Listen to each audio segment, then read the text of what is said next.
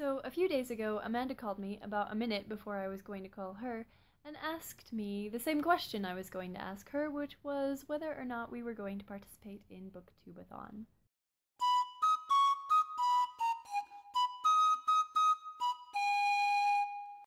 The answer, by the way, is an enthusiastic yes. So Booktubeathon is a reading challenge where you try and read as much as you can in a week, and there are 7 different challenges that you can try and meet. I don't know what order specifically they go in, but I didn't think it was important enough to look up. So I'm just going to go through the challenges and the books I plan on reading for those challenges in the order in which I remember them. First is to read a book whose cover has blue on it. So I chose The Far Side of Evil by Sylvia Engdahl. The cover is almost entirely blue. This is already on my summer reading list. It's the sequel to one of my favorite books called Enchantress from the Stars. I highly recommend it. If people out there still don't have their favorite book challenge filled with a book idea, you could read that one. Next is to read a book by an author who shares your same last initial. So for me, that is G. I chose Letters to Father by S.M. Celeste Galilei. She is the daughter of Galileo Galilei, and this is a collection of her letters to Galileo, so it should, I think, be very interesting. Amanda, as a digression, chose to read Coraline for this challenge, which I was excited about because we were talking about recommending books for each other for the favorite book challenge, but we've already read a lot of each other's favorite books, so I think we've both ended up choosing to read a book recommendation from someone else. But I almost recommended Coraline to her, so I'm excited that she's reading it anyway. On the subject of that challenge, so that challenge that I've mentioned a couple times now is to read someone else's favorite book. So the book that I've chosen for this is The Boy Who Harnessed the Wind by William Kamkwamba, I think. This is one of my dad's favorites.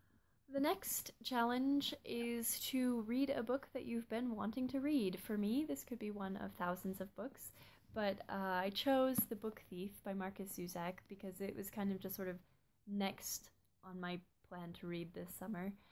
And we're going to be talking about World War II at work this week, so I think it'll be nice to read this in conjunction with things that we're doing at work.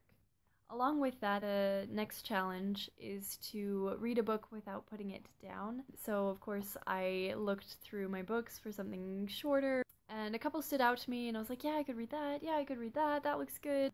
But what I ended up picking was Night by Elie Wiesel. I'm not entirely sure if that's the correct pronunciation of his name. This is his story of surviving the Holocaust. So I have this kind of like mini World War II theme going on within my Booktubeathon challenge. The 6th challenge is to read your most recently acquired book. For me, that is The Man in the Iron Mask by Alexandre Dumas. So, unlike all my other recently acquired books, this one will not have any time to get comfortable on my shelves before I start reading it next week. The last challenge is simply to read 7 books in 7 days. I'm optimistic and I'm hopeful, but I also won't be surprised if I only read like 3 books next week.